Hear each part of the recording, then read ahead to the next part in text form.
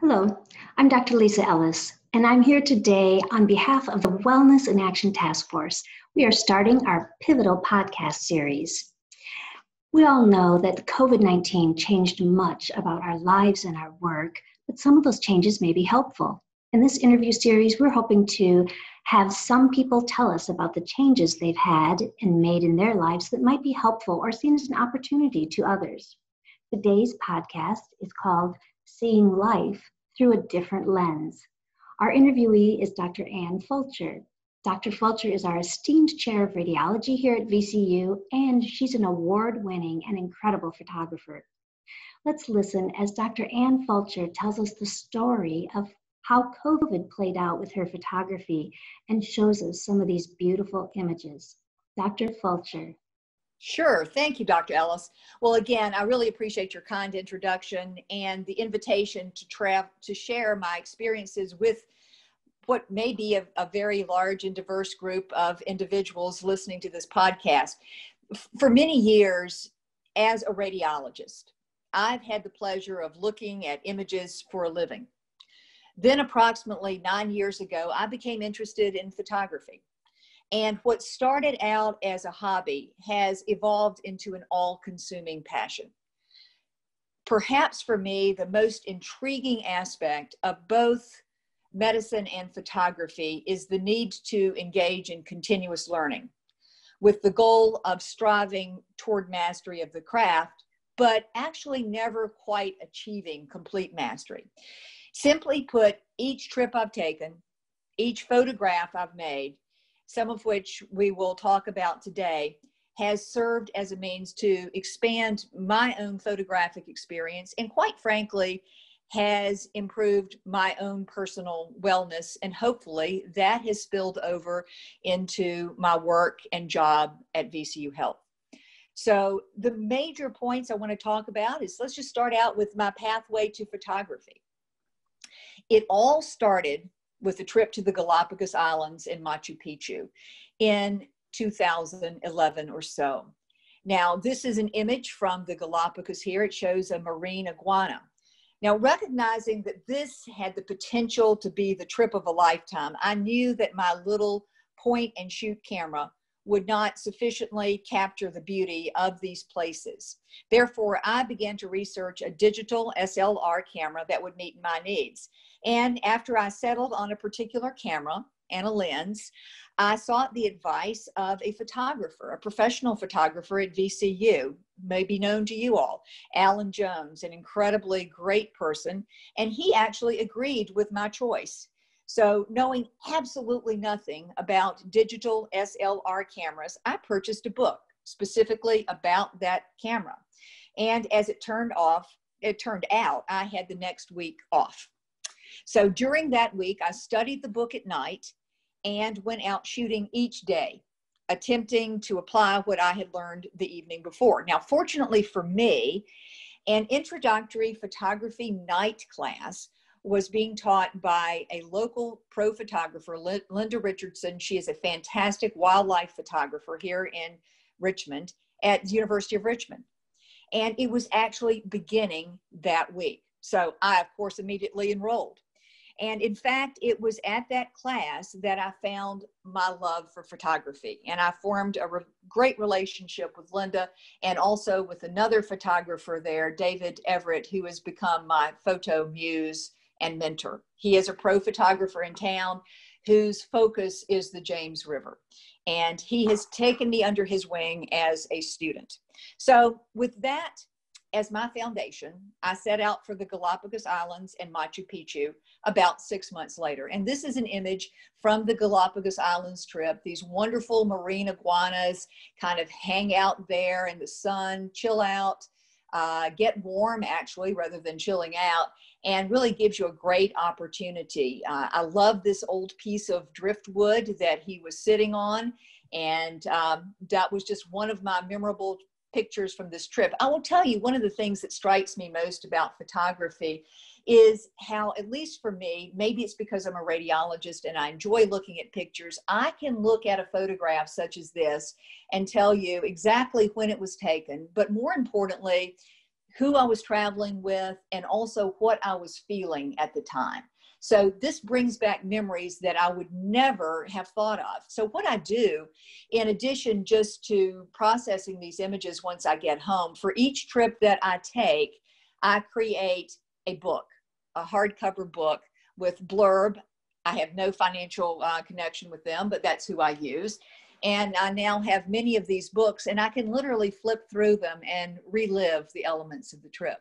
So after the Galapagos, which was absolutely stunning, our group moved on to Machu Picchu. And it's really kind of hard, even for a beginning photographer, to take a bad picture of Machu Picchu. But this was absolutely incredible. I did not trek there on foot, as many have done. I took a train there and then a bus up a very tortuous road. And then Machu Picchu was there in front of us in all its splendid glory. The sun was absolutely perfect. And for a photographer, everything is about the light. And the clouds were dropping in behind this high altitude place. So it just really made for the memory of a lifetime. So with this trip, as my starting point, I was totally hooked. And at that point on, travel and photography became inseparable for me as a passion, but also hopefully as a way to share some of my experiences with other people. This is another type of photography that I enjoy. It's a form of street photography or kind of impromptu photography, and not like the wildlife image you saw with the marine iguana, and not like Machu Picchu, which is a classic landscape photograph. This is just somebody doing their thing in their little village in Peru. He did not even know I was there, but I love the juxtaposition of him against the classic Toyota truck here, and he has his cowboy hat on, and all photographers will tell you they love the color red in their photographs. So not only was it on his shirt, but also on the warning sticker on the back of the Toyota. So to me, this says small town in Peru. So I made sure I clicked it and moved on. That's beautiful. Well, as I said, this trip was just a springboard to my other adventures. And I have found that I am actually a pretty adventurous traveler. And I will put a big plug in for my friend and colleague and physician, Dr. Michael Stevens, in infectious disease here. He takes care of me in his outstanding travel clinic and makes sure that I am properly inoculated and prepared for every trip I go to. So thank you, Mike, for everything that you've done for me. This is from a fairly recent trip, just last summer. Imagine how quickly things can change in a year. I had no thought about hopping on that plane in Richmond, going to Atlanta, Atlanta to Anchorage, Anchorage on a very small plane that landed on the beach in Lake Clark National Park. There I stayed at a lodge, very, very remote, accessible only by float plane or airplane, for about 5 days, and had the privilege of getting up close to and photographing these magnificent grizzly bears. And many people have said, my gosh, you must have a super long lens. Well, it wasn't so much the long lens, it's what you see in this photograph here. The salmon were running like nobody's business. So because these bears have such a plentiful food supply at Lake Clark, they're really not interested in consuming human beings. And we actually could get very, very close to them, all the while making sure we did not disturb their habitat or their peace. But they really did not care that we were there. The picture that was just shown was that of a mother grizzly fishing for her 3 cubs near sunset. And these are 2 of those cubs. And what was amazing about this, they were just like children in their interactions. They were envious of one another. They wanted the other's toy, or in this case, the salmon. And there was a great amount of love and emotion shown between these cubs and their mother. It was just absolutely amazing to me. So really the experience of a lifetime, and I will go back again and again and again as the opportunity arises. Wow. So I think this one is not in the same place, but I'm sure has another different story. Absolutely not. This was in an equally remote but different part of the world. This was taken in a place that has no name. This is a young male polar bear that was taken in Manitoba, Canada. For this, I flew into Churchill and then took a small fixed wing plane 125 kilometers southeast of Churchill, where there's nothing there but a lodge and 5 people who run the lodge. So we flew into a sandy runway, got out of the plane and went into the lodge and stayed there for about 5 or 6 days. Likewise, at this place, we had incredible guides, great experience with the animals. We did not disturb them and they did not disturb us, but we were able to have some close encounters, but felt very protected and at the same time very respectful of their environment and their habitat. Many people have said to me that they have never seen a polar bear without ice and snow around them. Well, this is what happens around the end of August or so in Manitoba, Canada. There is no snow. My first trip to this very cold place, I wanted to start out when it was not all that cold and see if I could tough it out there, and I did. And so next year I have a true trip to the Arctic planned. But this was incredible. These bears were up close and personal. This one mugged for the camera. He loved it. He loved us, and he just gave us some spectacular poses. So this is all truly in the wild, nothing planned and nothing baited at any time. It's just amazing that you can get that kind of a shot with this. And you're right. What a great mug. Think. Moving on to another place, and I'm sure another great story. Yeah, well, in addition to wildlife photography, which I absolutely love, I also like street photography and more classical travel photography. And what I try to do in some photographs is have that photograph stand alone and tell a story. And this was a temple that I visited in India in February and March of 2018. And this is the high priest of this temple. And you might think that someone like him would be very standoffish, but in fact, he knew our guide. They went to elementary school together. So he was telling us all about the shenanigans that they had when they were elementary school. So he was very welcoming, but he was the high priest of this very, very large temple in the middle of a bustling area of India. And he was there doing his duty. We happened to be there during Holi, which is the Indians' celebration of spring or the welcoming of new life. And that is why you see smudges of yellow and pink paint on the floor and on the temple and also on his feet. We were there during Holy Week. And as a matter of fact, I participated in a Holi celebration where this powdery paint was thrown everywhere. And yes, I did have a covering for my camera and my eyes, but it was a fantastic experience.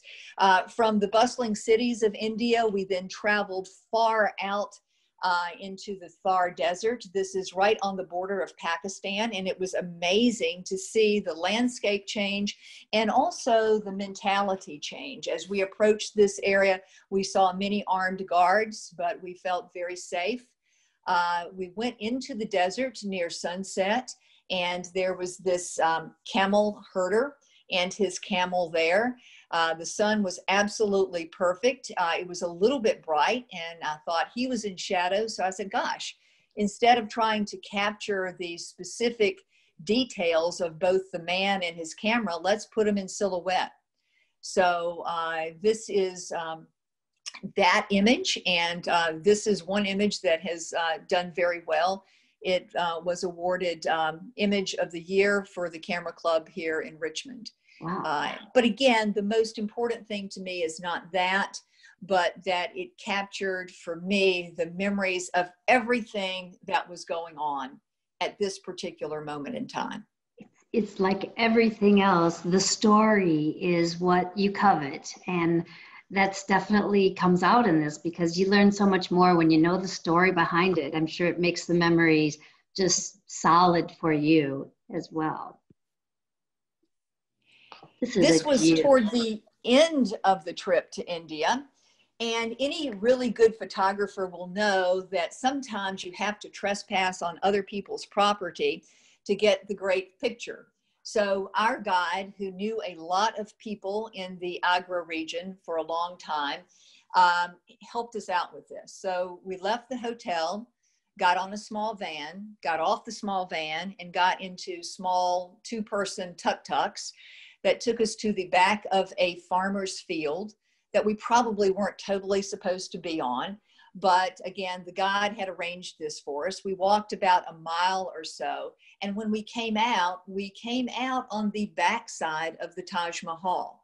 And this is one of the things you want to think about with photography. Everybody has the front picture of the Taj Mahal, but do they have the picture behind the Taj Mahal? And do they have it at the right time of day? So we were there when it was still almost dark. And we stood in the water here on a little sandbar, hoping that the dense fog would lift and that the sun would come in. And sure enough, both of those things happened.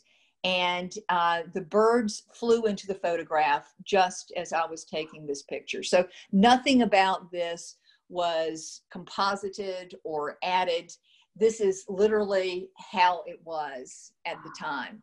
And at one point I thought, wouldn't it have been great if the young man leading the camel had on traditional clothes? But actually, I was more pleased that he had on modern clothes because it allowed us to place that picture in time. It wasn't from however long ago. It was from a young boy who's working in this area right now. Yeah.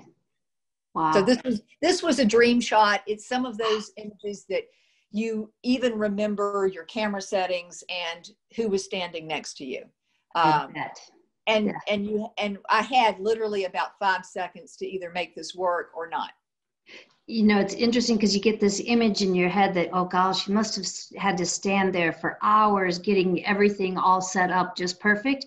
And to hear that, you know, you had to just take it as it came. And it came out so beautifully. Like, how could you possibly ever ask for those birds to come across right at that point in time? It's just amazing, isn't it? Well, and I think that's one of the things about photography. And there's so many lessons of photography that can be applied to life. You can't always wait for the perfect minute. You have to be out there and let the perfect minute come to you. And some days it does, and some days it doesn't. Right. This was an add-on that I did to the trip to India because I really had it in my head that I had to photograph a tiger in the wild.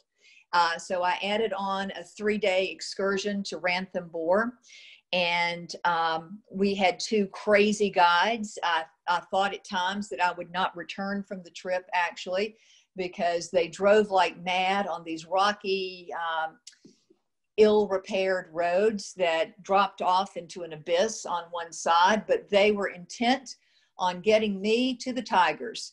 So when they heard that a tiger was in a certain area, they floored it and got us there. And I have never been bumped around so much in my life, but this male tiger came out of the woods. He had been enjoying a mud bath, as you can see here, and he was kind of licking his chops, not at us, but he was just doing his tiger thing.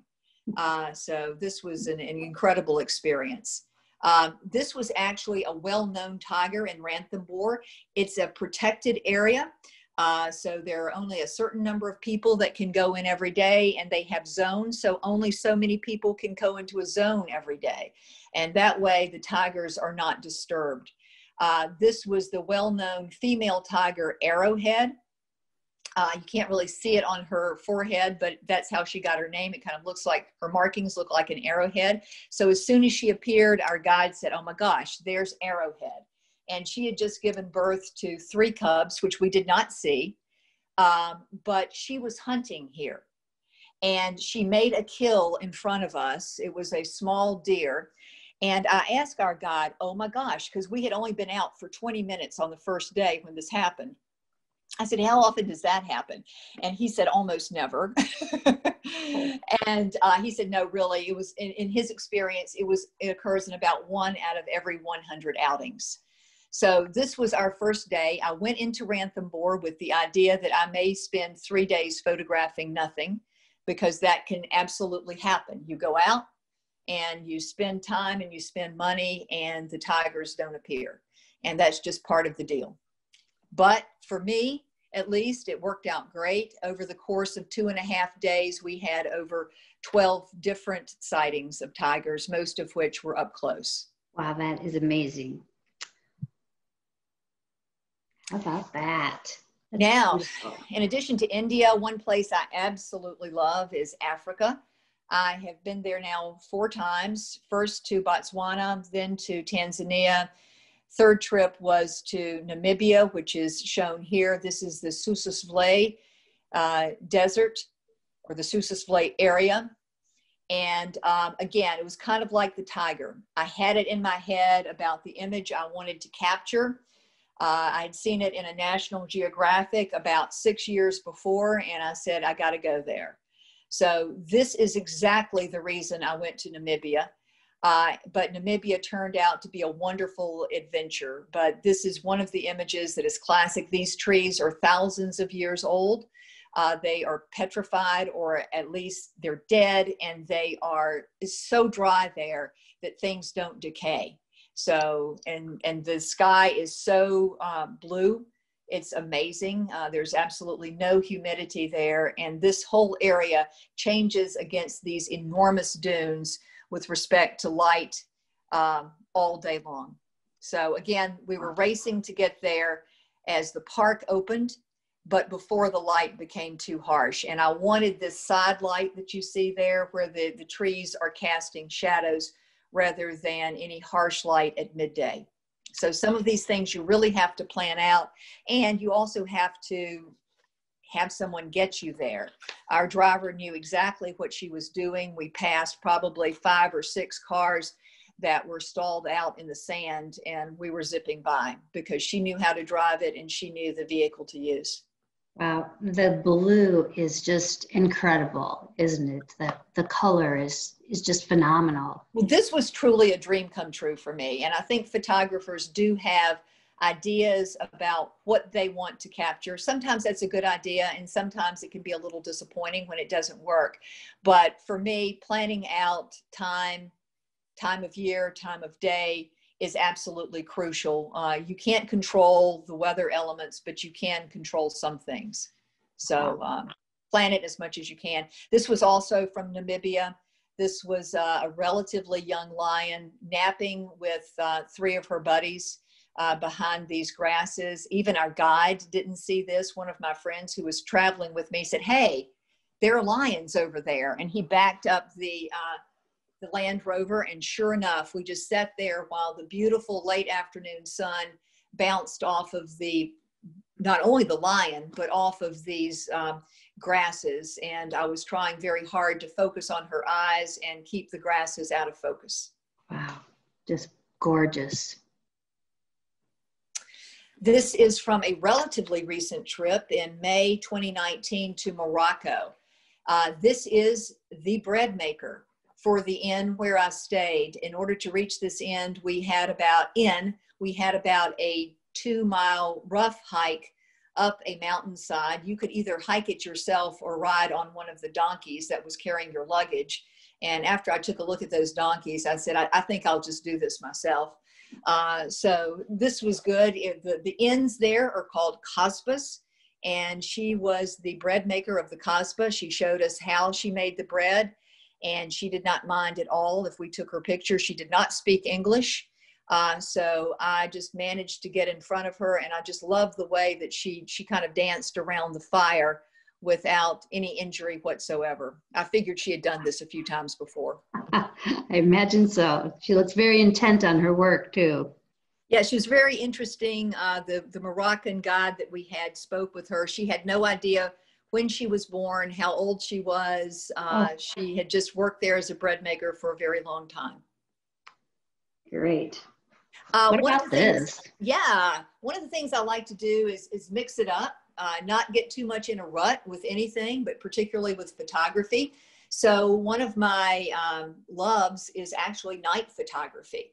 And there's a great deal of creativeness that you can do here. We had taken somewhat of a bumpy ride from southern Florida, from the Biscayne National Park there. That park is, I think, about 90% underwater, and there are some islands around and about that you can take boats to.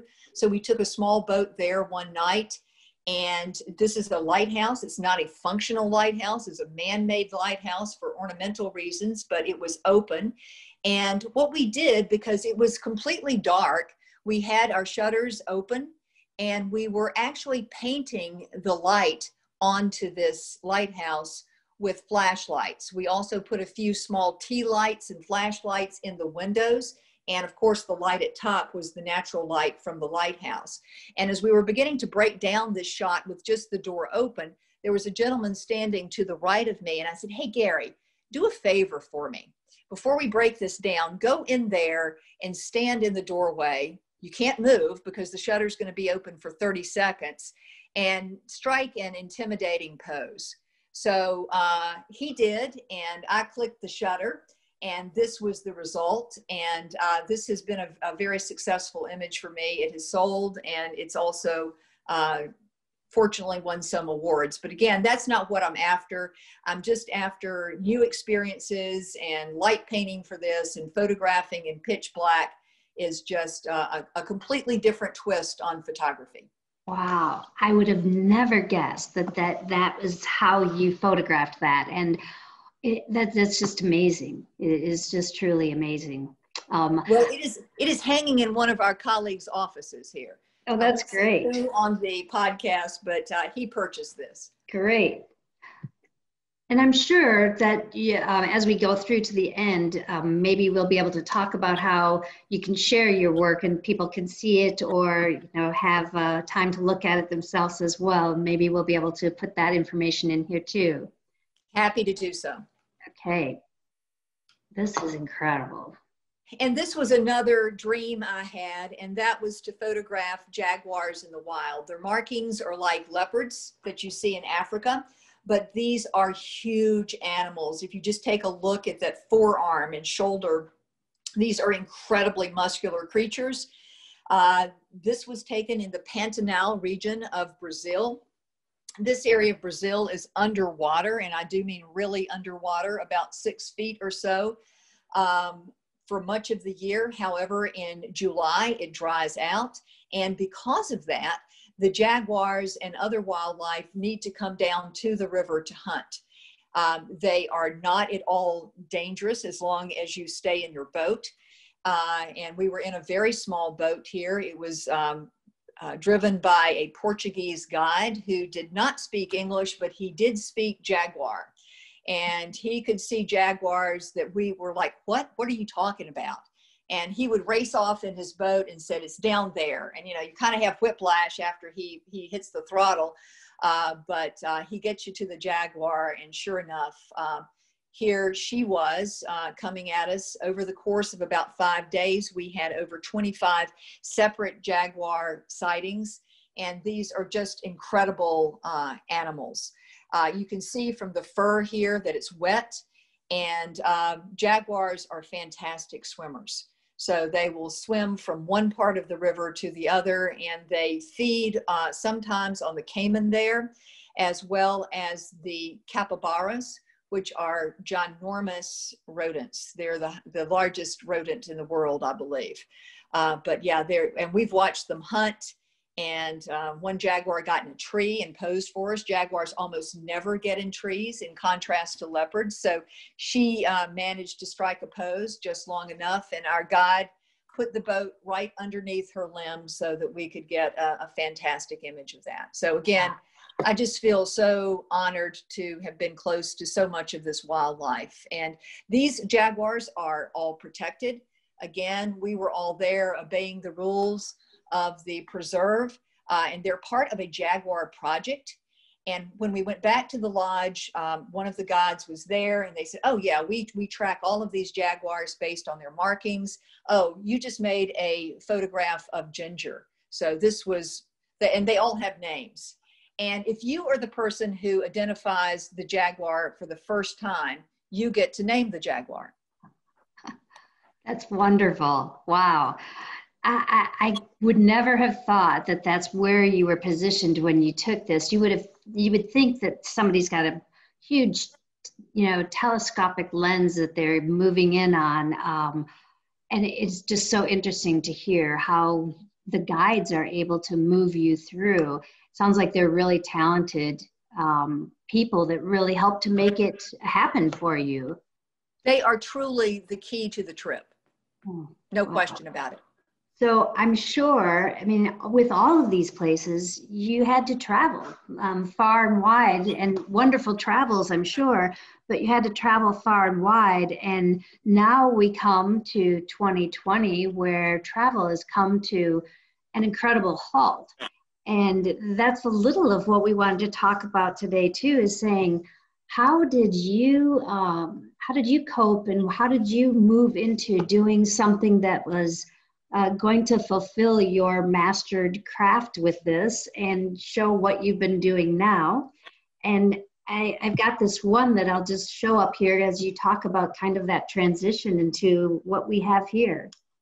Well, that's a great question, Dr. Ellis, and I think it's really pertinent to all of us right now. Our lives have changed, and either you can be down about that, or you can say, okay, our lives have changed, and what can I do with this new scenario? And quite frankly, it changed dramatically for me. On February 29th, I was scheduled to be on a plane leaving Washington, D.C. for Borneo, flying through South Korea. And on February 24th, when COVID was becoming somewhat of a reality, but not maybe so much here, we were beginning to think about it very seriously. The CDC issued a level 3 warning for South Korea, which is the airport that I was flying through to get to Borneo. And it was for only essential travelers. There was no way that I could rebook through any other place. And I wasn't really sure I wanted to rebook through any other place, because I was concerned that if I came back, I would be quarantined maybe outside of the United States, and almost certainly outside of VCU. So I canceled that trip. It was very sad. I was going to photograph orangutans there in the wild. It is only one of 2 places in the world where orangutans occur, but I figured they will probably be there a few years from now at least. So I canceled the trip. And I said, well, what can I do? Well, we have the beautiful James River here. And this is an eagle that I photographed from the James River from a boat. The boat is captained by someone right here in Richmond. As a matter of fact, at the beginning of the presentation, I referenced Linda Richardson, the pro photographer that taught me my first class. Well, her husband owns Discover the James. And he takes small groups out on the James River, and I was on his boat. And this is a picture that I captured. These eagles are incredible. They're kind of like the jaguars in Brazil. They all have names, or at least the resident eagles do, and they have made an enormous comeback along the James. So even though travel is fantastic, I think we really have to step back and say, hey, we have some really wonderful things here in our own city and in the surrounding counties. So this was my attempt to capture some of that beauty here at home. Wow. But you're quite right. COVID changed so many things, and it even changed the ability to go down to the James River. His ability to do that was on lockdown, like everything else, for so long. And I said, my gosh, after working all day trying to figure out nuances and algorithms to take care of patients in radiology with COVID, I can't go to the gym. I can't travel. What am I going to do? And I really needed to truly preserve my own wellness. So I said, okay, I've got a patio and I will put flowers out there. I live near some water, so maybe some birds will come back there. And it was springtime, of course. And so many flowers were blooming naturally, but also they were blooming in the grocery store. And I would never tell you I have a green thumb. So I had to make several trips to the grocery store to get some of these flowers. But I said, you know, this is what I'm going to do with my time. So I think you've probably included a few of those pictures. Yes. I'm happy to talk through. Yep, I wanted to show that this is just incredible how you captured um, keeping your mastered craft alive and well, and just beautiful ways, just incredible. Well, this was taken from my patio. I love color and I love contrast. And this beautiful male goldfinch complied with my desires there. I had purchased these purple cone flowers specifically for the reason of hopefully attracting birds. And he flew in one late afternoon, and I was able to capture him as he just perched there for a few moments. And I love bird photography anyway, but I had never photographed any birds here at home, other than maybe an eagle on the river or a great blue heron. And it just makes you think, gosh, we've got a lot of wildlife right here. You really don't have to go to Africa to see some of these things. So again, just trying to make the best that I could of the situation that we're in. The other thing I did, as I alluded to, was started close-up flower photography. I will tell you, I had never taken a picture of a flower, but I had said to one of my friends, I said, you know, if I ever break a leg and can't travel, or get old and it's too really dangerous to do some of this stuff, I'm going to figure out macro photography or close-up photography. And then COVID hit, and I said, well, I guess that time has arrived. So I looked on one of the major camera sites where I buy, and they had a macro or close-up lens on sale for 50% off. And I can tell you, having bought some camera equipment, that never happens. And I don't know if it was an overstock or what. I didn't really care. I ordered it. I knew absolutely nothing about this. So when I finished my work in the evenings, I looked at probably 100 or so YouTube videos on close-up photography, and kind of taught myself how to do it. Someone said to me one day, this must have been shot in a studio. And I said, well, I don't have a studio. And this time, it was so early in COVID that the only place I was going to was work. I wasn't even going to the grocery store. So I couldn't really buy the things I needed. So to create this black background, this is my black raincoat that you see. And this was shot on my kitchen counter. And as some of my friends joke, finally you found a use for your kitchen because you never cook. So true enough. And so this was shot with a handheld light, camera on a tripod. The black background was my raincoat.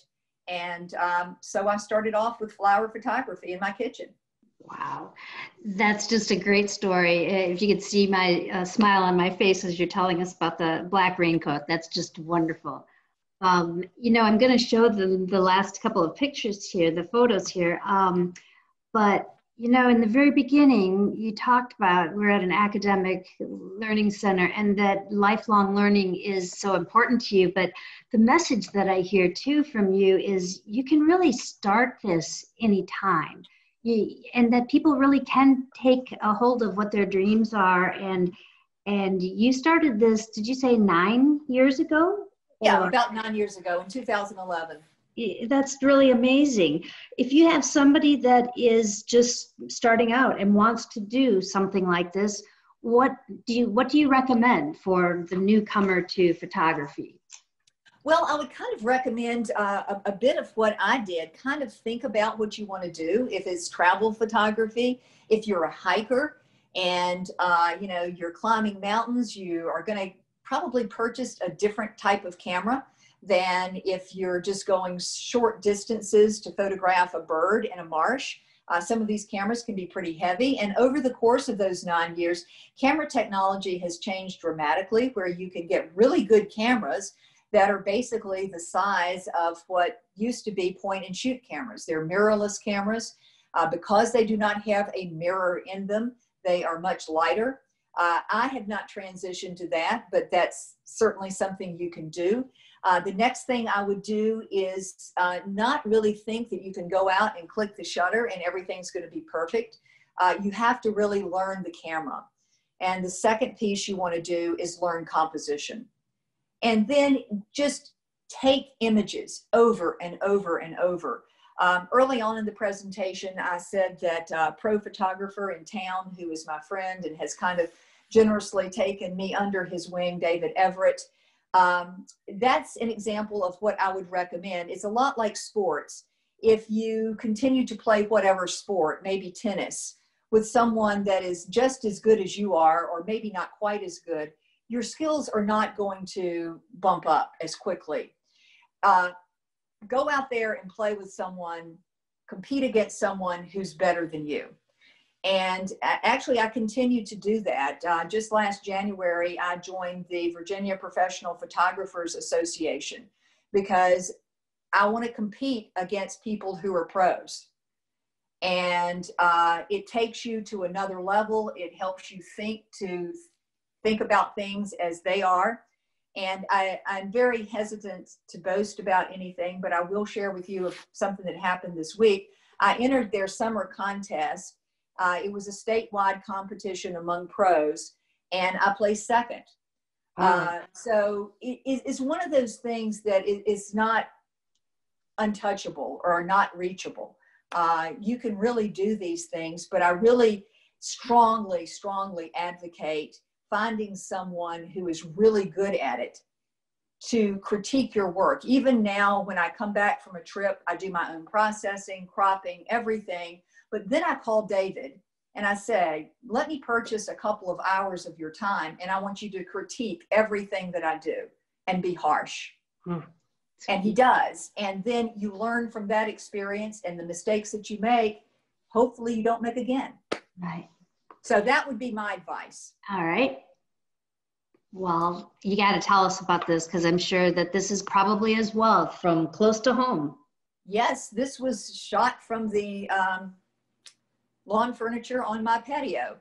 These are little bluebirds that have populated the woods behind my house.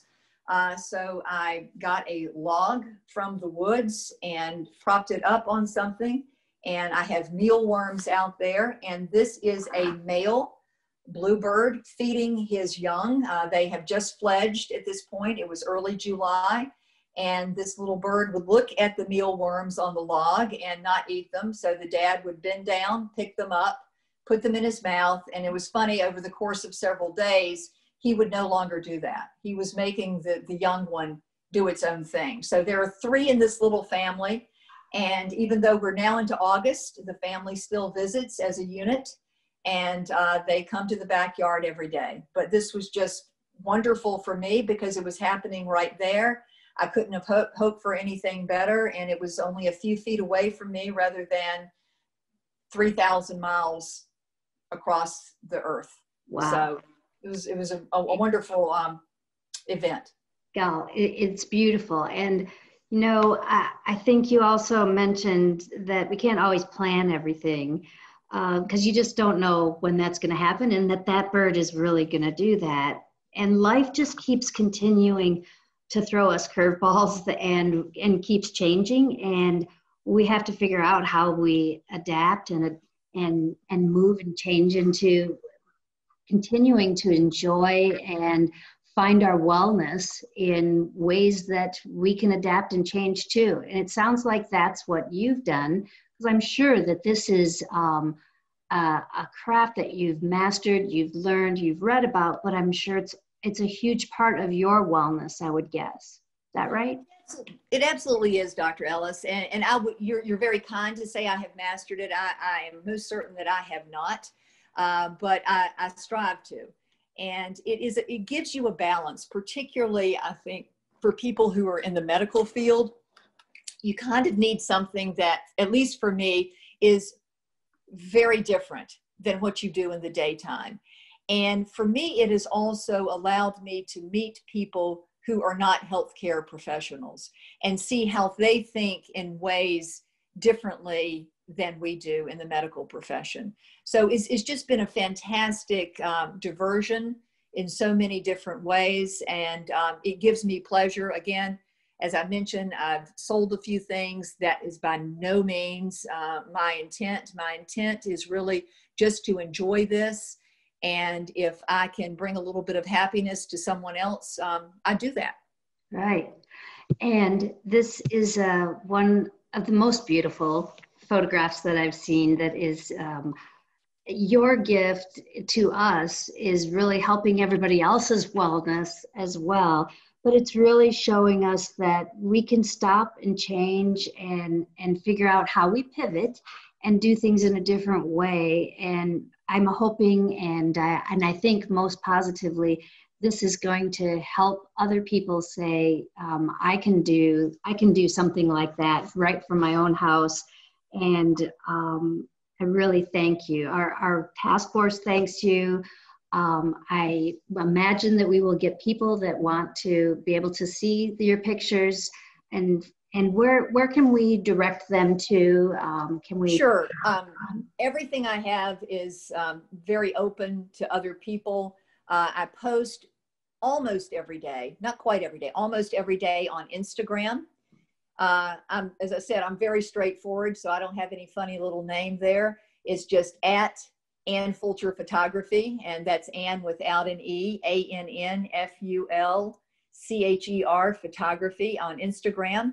And my website is Ann Fulcher Photography, no spaces, no dots, .com. And I will tell you from the outset, the web page is not necessarily as professional as it could or should be. I just don't really have time for that.